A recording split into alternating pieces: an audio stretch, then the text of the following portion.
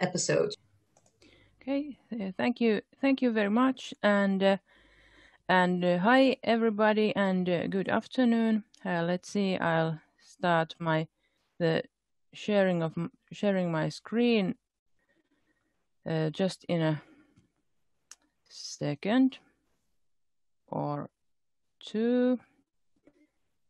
Um, let's see, it seems to have frozen a bit, but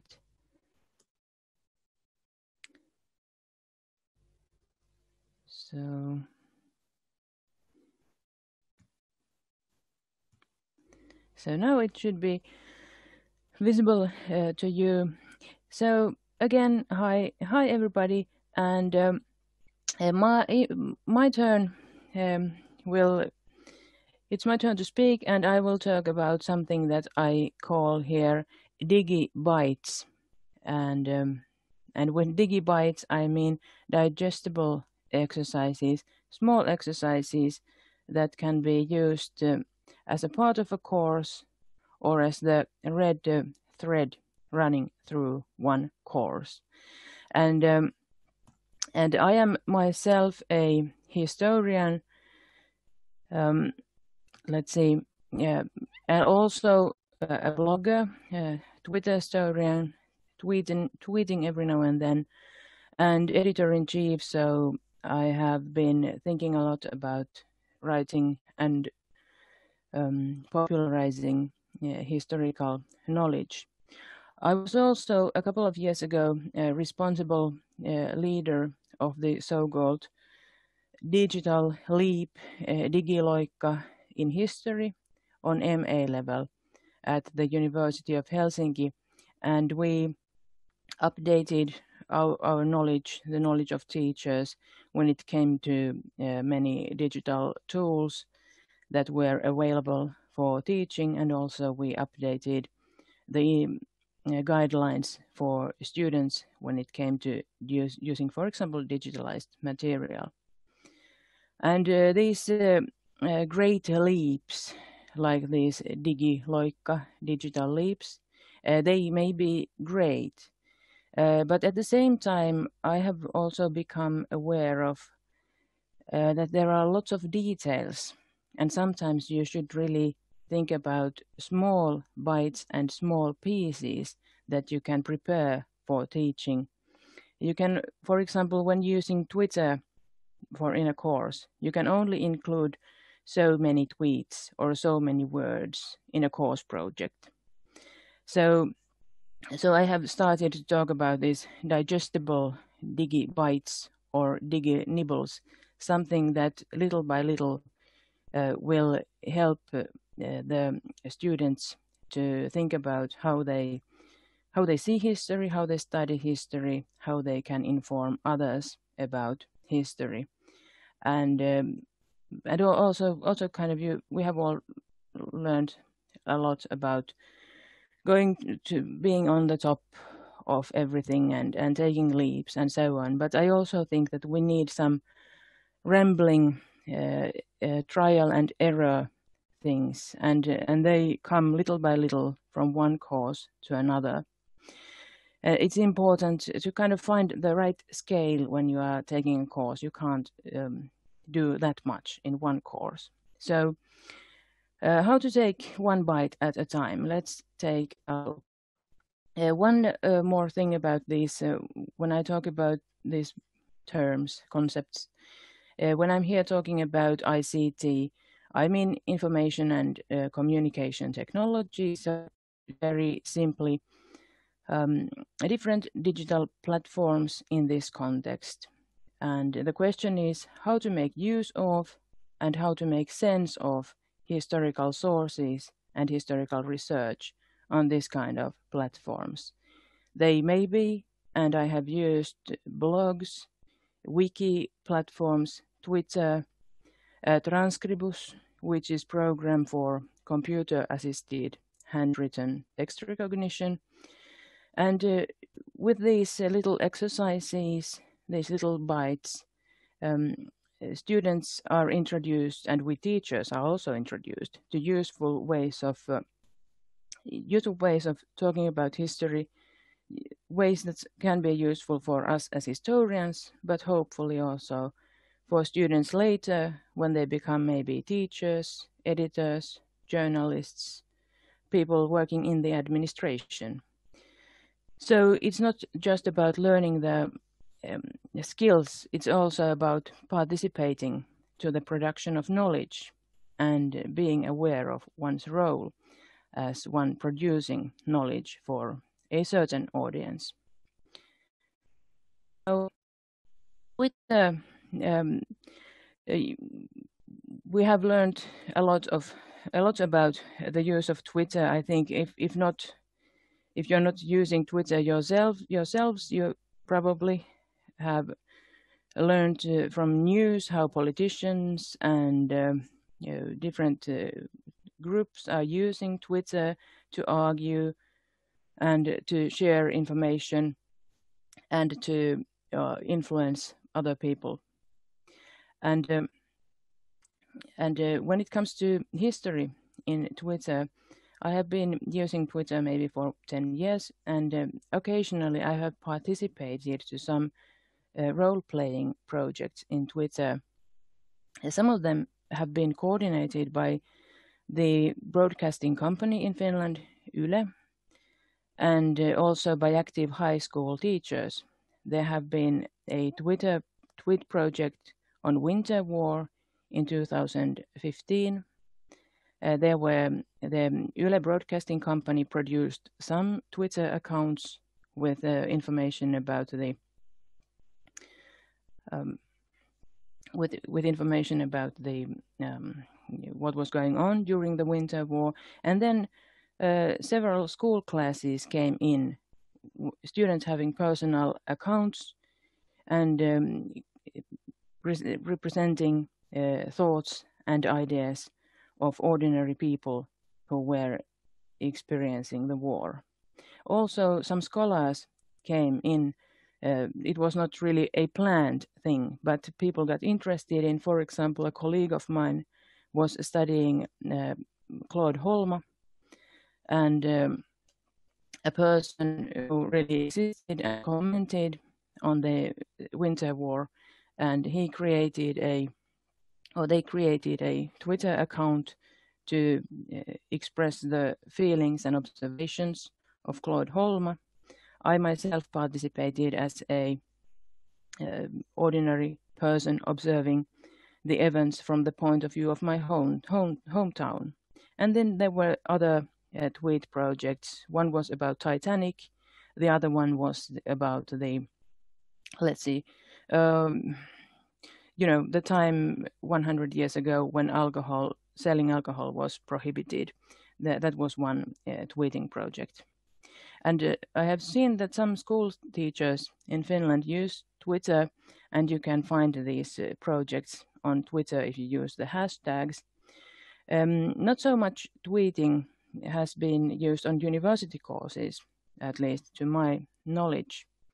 However, a couple of years ago, in 2017, following the Twitter discussion, I noticed that there were quite aggressive tweets commenting on the Civil War centenary that was going to take place in 1 year.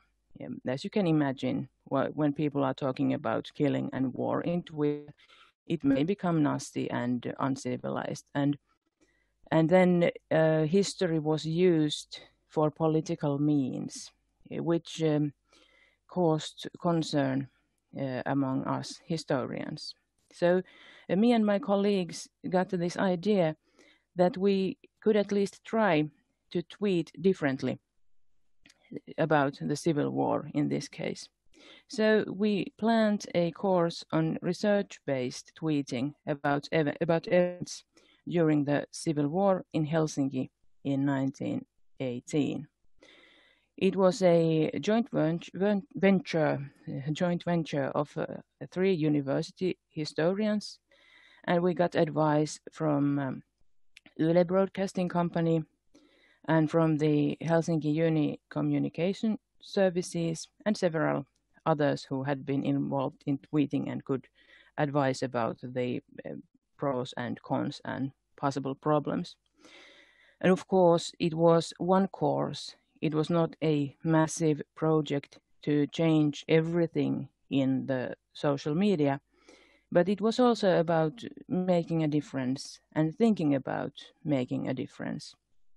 And in the picture, you can see the master account of the course. It was run by the teachers, and the students had their own individual accounts taking different standpoints to this historical event. And then the master account retweeted all the tweets so that people could follow either the individual accounts or the master account. There was lots of material, and one of the point of the course was to show the students how wonderful digital sources we actually have. Plenty of pictures, publications, so different kinds of sources, also statistics available, open access for everybody. So each student studied one person or one topic or a special place or event that was related to this civil war time in Helsinki in 1918. There were archival documents, books, and pictures that were studied and collected. And we had kind of, during the course, we had lectures on the events of the year 1918. We had workshops on searching for the material. We had workshops on using the social media and digital sources.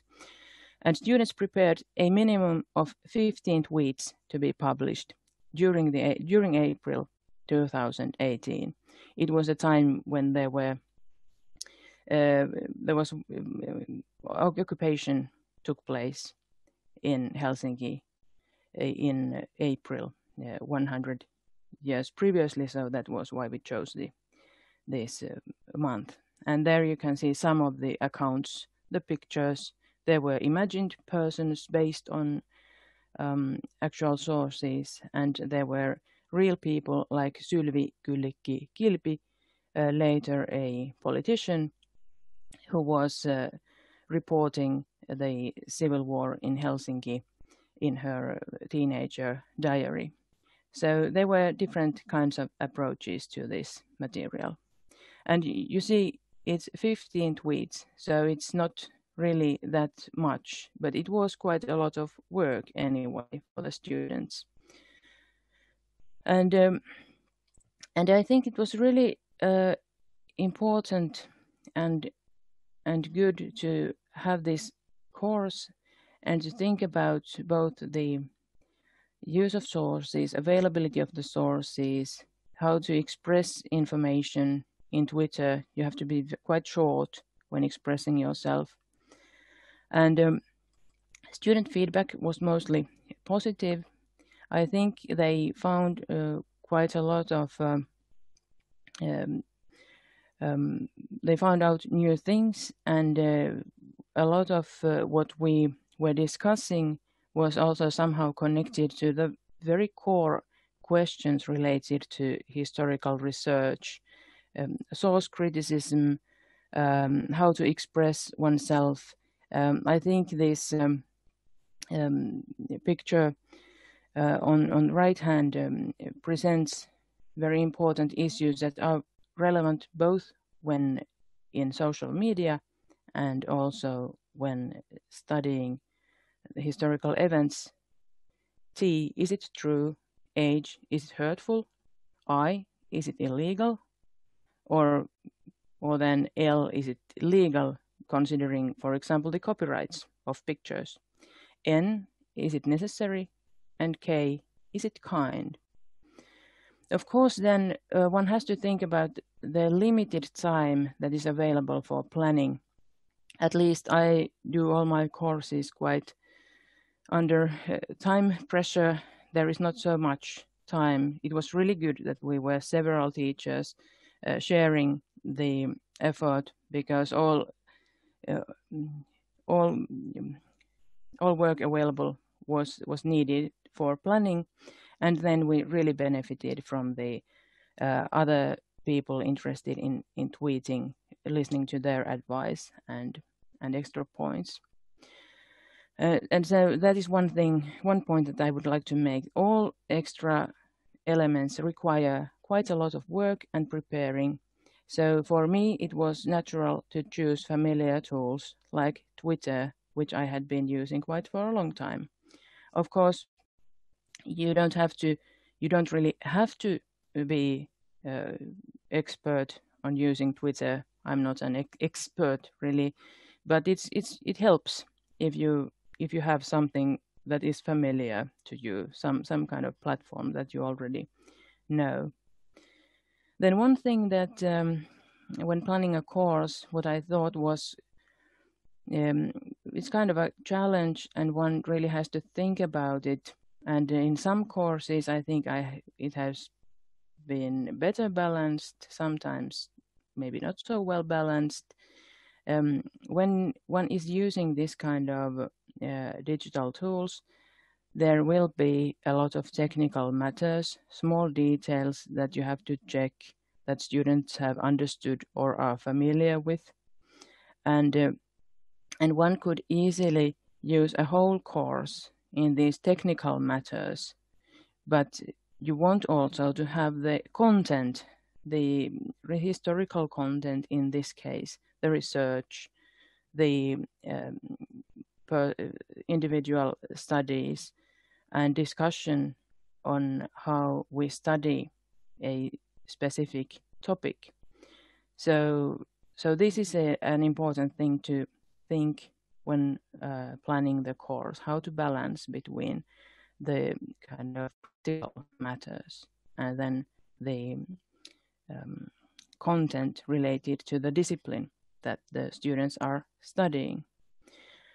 And one thing that I think is really important to have simple checkpoints to make sure that everyone has been following and is up to date when it comes to the technical matters. Kind of little tasks to check that everyone has managed to log in to create their account in the style of, once you are online, tick a box on this page so that we know that there are no technical problems. These are very kind of practical, pragmatic, simple things. And I was personally, at first, I was hesitating whether it would be too simplistic, but I really think that this kind of simple checkpoints have been very good. And then one thing that one has to think when planning a course where people are going online, tweeting, for example, they may get excited, they may want to write more tweets, but also the amount of work that is taken into account, it has to be measurable somehow, and it should not be too much. So really, 15 tweets with historical background was quite a lot of work combined with the lectures and everything. It might be equal to 100 words in a blog text or something like that. So really, it's important to think these as bites, as small pieces. As I said, they may be the course may be structured around this kind of small bites, or also you can use them as a more casual, occasional way as one exercise during a course that is focused on some specific topic. Anyway, as I said, I had found these solutions quite good, so that at one bite, students learn more about historical events, they learn about historical sources, and also about the ways of sharing information. And at the same time, as I said, it's one bite. It should be digestible. One cannot pour all the internet over the student at one occasion. Then this was the story of the Twitter course, and in the end of this presentation, I give a list of publications. We have published one small report in Finnish about this Twitter course and how we organized it. Then there are, of course, other ways of combining exercises on historical events, sources, and the ways of sharing information, and I will mention some of them. Lately, during the courses that I have given this term and the previous term, students have been, for example, writing descriptions and analyses of paintings that are available in Finnish National Gallery. This is a work in progress, but the students were given guidelines on how to write descriptions that could be also published in next to the pictures, paintings that are available in the gallery, and we are in the progress of we will see if we manage to get them published. There are different practical things, but of course we have been planning this in cooperation with the Finnish National Gallery. Again, it was one course, and this was one task that the students had. So it was one bite, and we hope that it will lead to results later on. Then we have had cooperation with archives in courses that have dealt with different using of different sources. For example, students have been transcribing letters that were written to historical persons such as Elias Lönnrot. It's part of a bigger project of transcribing letters archived in the Finnish archives of the Finnish Literature Society. Students have been amending machine-read transcriptions of military records together with employees of the National Archives of Finland, and all these projects have the aim to connect the students to real institutions, real projects that are going on, to give them tools and skills that may be useful later on when they are finished with their studies. And currently we have a course where we are focusing on wiki-based platforms, writing amendments and articles to Wikipedia and other wiki-based platforms. I have been using the Helsinki Term Bank for the Arts and Sciences, where students have written preliminary suggestions for amendments to be made on this bank for terms. And then we are currently building a local history wiki farm that and in this course the students are participating to the building, practical building and writing of articles to the local history wiki platform. So there are, and again, I want there to be real connections to real communications that are directed to both scholars and people interested in history and research. And then to end with some other examples, those who are familiar with social media, are probably also familiar with memes, and I have not been actively using memes on teaching, but it is something that has been bubbling under. Here you can see some memes, and you can see the links to the actual tweets at the bottom of the slide. And these memes deal partly with the things that are taught about history at school.